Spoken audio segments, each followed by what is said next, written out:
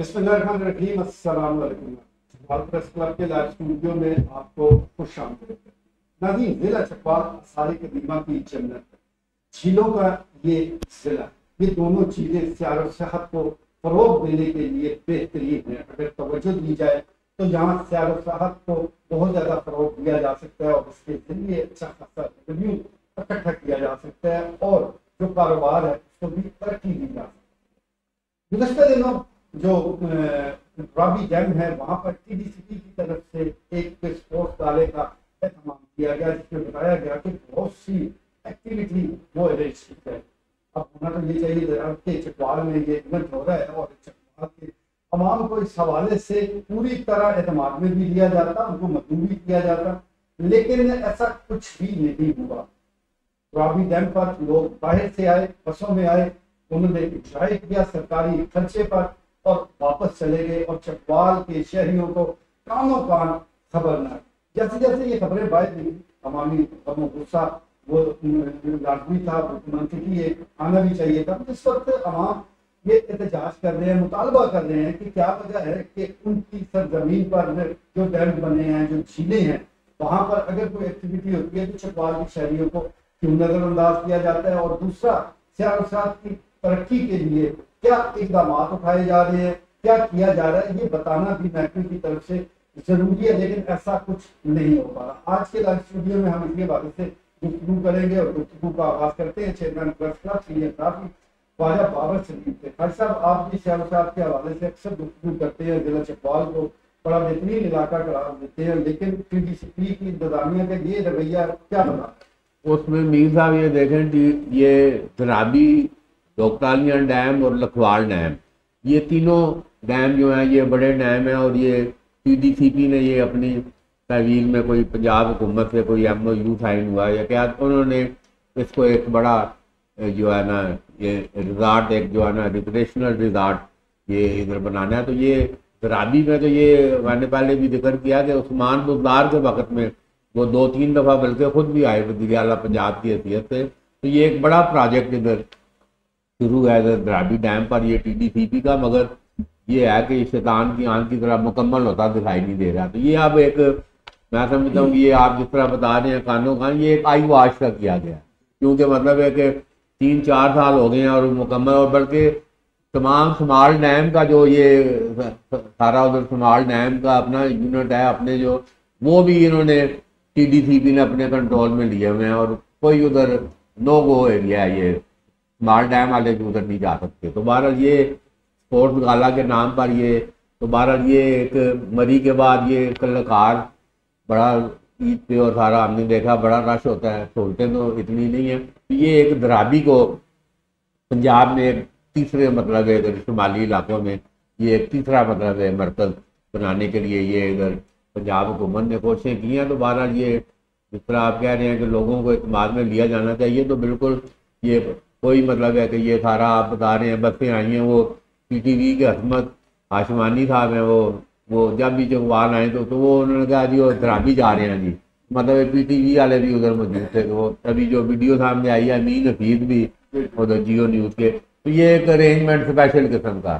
تو اب یہ ملک کو واضح طور پر ایک اشرافیہ وی آئی پی اور اس میں تقسیم کر دیا گیا، عوام تو 2 وقت کی روٹی اور اس میں بجلی کے بلوں میں الجھا دی گئی ہے۔ تو یہ ایک مخصوص جس کا ذکر میں عموماً کرتا ہوں، یہ 3-4 لاکھ لوگ ہیں پورے ملک میں، تو یہ انہوں نے پورے ملک کو یرغمال بنا لیا، اور پورا ملک جو ہے نا یہ ان کے اشاروں پر اور ان کے سسٹم جو ہے سارا یہ ان کو پروٹیکٹ کرتا ہے۔ تو بہرحال اللہ کی لاٹھی بڑی بے آواز ہے، دیر ہے دیر نہیں ہے، تو جس دن اللہ کی بے آواز لاٹھی چل گئی اس دن مجھے یقین ہے کہ انشاءاللہ روشنیاں ہو جائیں گی۔ آپ جی اللہ کی لاٹھی بڑی بے آواز ہے، لیکن جس کو پڑتی ہے اس کی چیخیں زمانہ سنتا ہے۔ اس سے پہلے کہ یہ بے آواز لاٹھی حرکت میں آئے، اپنی جو حرکات ہیں وہ درست کر دیں۔ چلیے لائیو اسٹوڈیو میں تجزیہ کار عبد الخالق کرتے ہیں، مقامی انتظامیہ کو، مقامی جو لوگ ہیں ان کو لا تعلق رکھ کے کسی بھی علاقے میں سیاحت و سیاحت کو فروغ دیا جا سکتا ہے۔ ہماری جو ایلیٹس ہیں، ہمارے جو بیوروکریسی ہے، انہیں دوران ٹریننگ یہ سکھایا جاتا ہے کہ آپ نے پبلک کو قریب نہیں لگنے دینا، پبلک میں آپ نے بالکل مکس اپ نہیں ہونا، پبلک کو آپ نے بالکل لفٹ نہیں کرانی، پبلک کے ساتھ آپ نے ایسا ایٹیٹیوڈ رکھنا ہے تاکہ وہ آپ سے اپنے حقوق کا مطالبہ قطعاً نہ کر سکیں. اور اس ایٹیٹیوڈ کو انہوں نے بھرپور طریقے سے اڈاپٹ کیا. یہ در حقیقت کولونیل ماسٹرز کی طرح ہمیں بیہیو کر رہے ہیں. پاکستان بننے سے پہلے ہمیں جو انگریز تھا وہ اسی طریقے سے ٹریٹ کیا کرتا تھا. شاید وہ اتنا زیادہ آگے نہ گیا ہو، مے بی کہ کسی حد تک انسانی حقوق جو ہیں وہ کسی حد تک اس کے ذہن کے اندر ہوں، لیکن اس کے پالے پوسے ہوئے جو پاکستان کی اشرافیہ ہے، انہوں نے تو بالکل بھی کسی بھی قیمت پہ ذرا بھی جنرل پبلک کے حقوق، ان کا لحاظ، ان کو انسان سمجھنا، ان کے ساتھ معاملات کو بات کو شیئر کرنا، یہ قطعاً ان کے رویوں کے اندر شامل نہیں ہے. اور جب پاکستان کے جو منتخب نمائندگان بھی ہیں، اب ان کا بھی اتنا کوئی کہہ لیں کہ معقول اور مناسب ایٹیٹیوڈ نہیں ہے، حالانکہ ان کو بھیجنے والے پاکستان کی جنرل پبلک ہوتی ہے. لیکن یہ جو لوگ ہیں یہ سمجھتے ہیں نہ تو ہمیں پبلک نے بنایا ہے، نہ پبلک ہمیں ہٹا سکتی ہے، اور پاکستان کے سسٹم کے اندر جو ہے کوئی ماں کا لال، اور خاص کر جو جنرل پبلک ہے، کسی صورت ہمارا احتساب بھی نہیں کر سکتی. تو اس طریقے سے they treat us like the cattle, they don't treat us like the humans. Unfortunately, the truth is that they are the public servants, mean they are supposed to serve us because it is the taxpayers' money which actually feeds them, which provides them with all the bread and the butter, but they don't realize it. So this is unfortunately the case here in Pakistan, and we need to do something about that.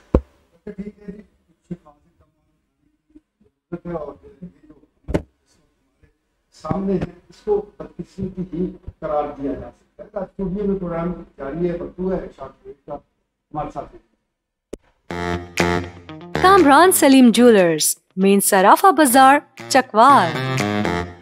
بانی حاجی محمد سلیم صراف مرحوم. خدمت کے 50 سال، نسل در نسل آپ کے پیش. کامران سلیم جیولرز مین برانچ کی طرف سے ایک اور نئی برانچ کا افتتاح ہو چکا ہے. نیو کامران سلیم جیولرز. ہمارے ہاں 21 اور 22 کیرٹ گولڈ جیولری مکمل گارنٹی کے ساتھ ہول سیل ریٹ پر دستیاب ہے.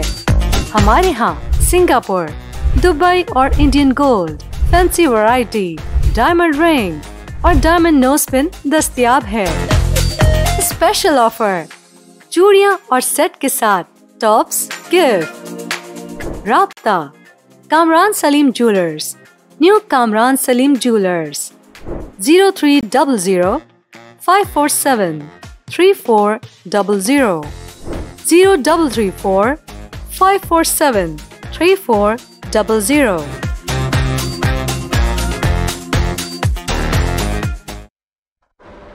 Welcome back.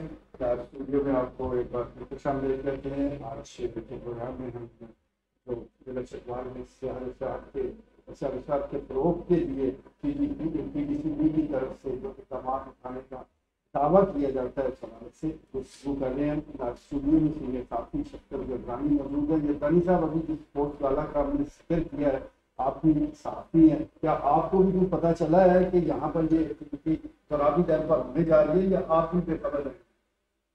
بس یہ واٹس ایپ پہ ہی تھوڑا بہت پتہ چلا ہے، لیکن جو ہوتا ہے نا ایک باقاعدہ پروگرام کی جو تشہیر ہوتی ہے پہلے سے وہ کوئی نہیں ہوئی، اور عام لوگوں کو اس کا کوئی پتہ نہیں چلا ہے کہ وہ ہے. ایسے ہی پتہ چلتا ہے کہ راتوں رات ہوا ہے اور فارغ ہو گئے. دیکھیں، جہاں تک چکوال کا تعلق ہے، چکوال ایک اتنا بہترین ضلع، چکوال ایک اتنا بہترین علاقہ ہے کہ اس میں ٹورزم کے لیے بہت سی یعنی جگہیں پائی جاتی ہیں. جیسے کلر کار ہے، کلر کار کی جھیل ہے، پہاڑ ہیں، چشمے ہیں، باغ ہیں، مور ہیں، ہر قسم کی جو نیچرل بیوٹی ہوتی ہے وہ وہاں پہ موجود ہے. لیکن بدقسمتی سے اس کو ڈیولپ کرنے کا جو اس کا حق تھا وہ ادا نہیں کیا گیا. اسی طرح اوپر منار میں جائیں تو ادھر ہماری نورپور میں ان کو ہم پنجابی میں نیلی ڈھنیں بولتے ہیں. وہ بڑی اچھی جگہ ہے، بڑی سرگاہ بہترین بن سکتی ہے. نیلا بان، وہی اسی کی بات کر رہا ہوں. نیلا وان کو اگر صحیح طریقے سے اس کی سڑکیں بنا کے تو پودے لگائے جائیں، ڈیولپ کیا جائے اس کو، تو بہت اچھی جگہ سیرگاہ بن سکتی ہے۔ اسی طرح چاروں طرف جو ہے نا اس طرح آ جائیں، یہ درابی ڈیم ہو گیا، یہ آگے لیک ویو ڈیم میں، ادھر ڈھکو میں، اسی طرح آگے منوار ڈیم میں، اسی طرح اس سے آگے ادھر آئے پنڈی روڈ پہ تو یہ پیراڈائز چودھری مظہر صاحب ہیں پنوال کے، ان کے یہاں بھی ایک جھیل پائی جاتی ہے چھوٹی سی، بڑی خوبصورت ہے۔ ابھی وہاں پہ وہ سوسائٹی ڈیولپ کر رہے ہیں۔ تو اسی طرح چاروں طرف اس طرح ادھر ڈوکٹالیاں ڈیم میں چاروں طرف ڈیم موجود ہے، یعنی ان کو اگر سیرگاہوں کی شکل دی جائے تو یہ پورا چکوال کا چاروں طرف سے علاقہ بڑا خوبصورت اور مطلب ہوادار پرفضا بن سکتا ہے۔ تو اس کو